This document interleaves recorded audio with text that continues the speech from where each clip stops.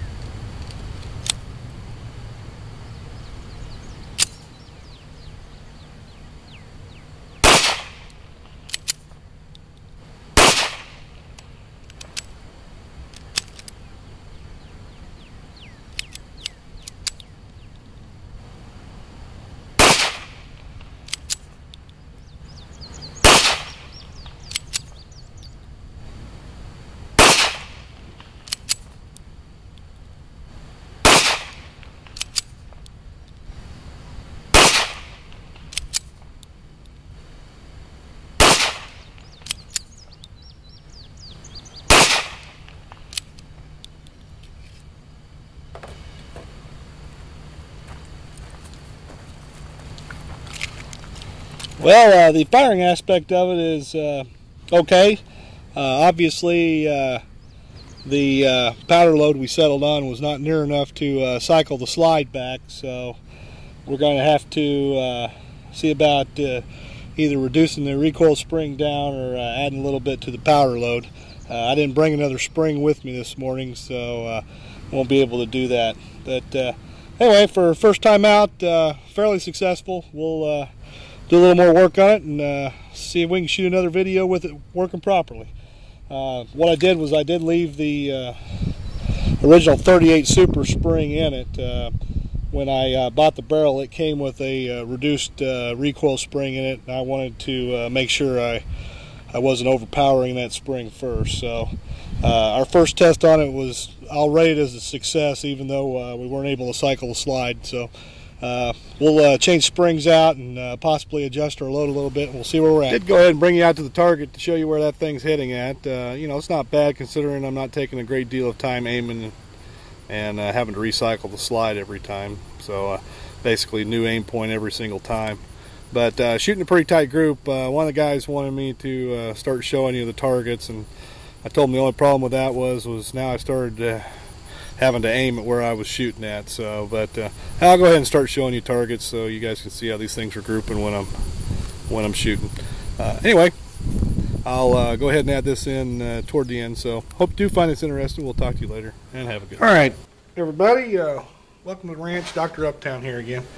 Well, as you saw from the footage from the range, did have to hand cycle. And I believe it's not because necessarily I've got the round loaded too weak. What I did when I built this gun was I left the 38 Super recoil spring in, which is stronger than the spring they sent me with the barrel, and I did that intentionally. I didn't want to have that weaker spring in there and get carried away with the load and damage the frame and slide. So what I'm going to do is I'm going to use what I'll call a best practice for any 1911 modification. What I'm going to do is I'm going to go ahead and change out that 38 Super recoil spring for the 12-pound recoil spring they sent me. I believe the 38 Super spring is a 19-pound spring. What I did notice when I was shooting was I was just getting, if any at all, cycle back. I was just getting them basically enough to put the thing into the half cock.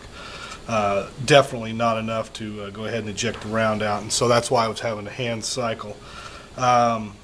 Once once I get that changed out, I'll take this back to the range, use some more of the ammo that I've already got loaded, and do some more test firing again. And that's just one of the things you get into when you're basically creating a new a new caliber for either an existing or a new gun kind of situation. You just kind of have to experiment and find the medium between the ammo and what it's going to take to cycle the gun. Like I say, I went from an 8.6 grain average down to a 6 grain average, but by seating this bullet further into the cartridge, I effectively removed about half of the functional space of the cartridge. So that obviously causes increase in pressures and everything like that. Like I say, it was a little hard to tell with what I was set up. It was a little hard to tell. It just didn't seem quite as snappy as the regular Tokarev round was. So I'm not sure if that was because the recoil spring was absorbing some of that or because of my reduction in powder. But like I say, I'm going to use best practice on this and treat this just like I was modifying this gun. I'm going to make one modification, take it out, test fire it, and then follow that up with the next modification. So in this case, I'm going to change out that recoil spring first, take it out, retest fire it. If we're getting our cycling in, then we'll start messing with the powder load for this cartridge. I don't know what powder they use when they make this. It almost looks like a rifle powder. It's a small rods versus the fine chips like you usually have for pistol powder. So it may be a slower burning powder. It's hard to tell. I just don't know what they're loading it with. And with the when I reload, I use the same powder. I just used a reduced load of it. So anyway, for a first test though, I consider it very successful. I mean, it shot well. It did seem to try to cycle. I'll probably in turn watch this footage that I had up there again and again just to see how much cycling I am getting or not. Like I say, there were several times that I noticed that I was at least at half cock, but it definitely wasn't enough to eject the cartridge out. But the cartridges were ejecting very cleanly. So, like what we talked about in the update video with the bullet in there, they won't eject cleanly very well, but they definitely do with hand cycling once the bullet is out of the cartridge.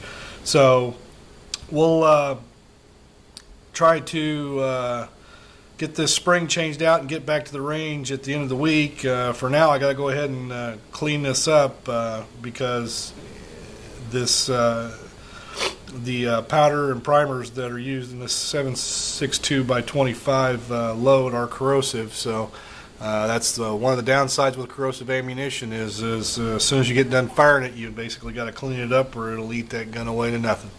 Anyway, hope you find this interesting. We'll talk to you later. You guys have a good day. Bye.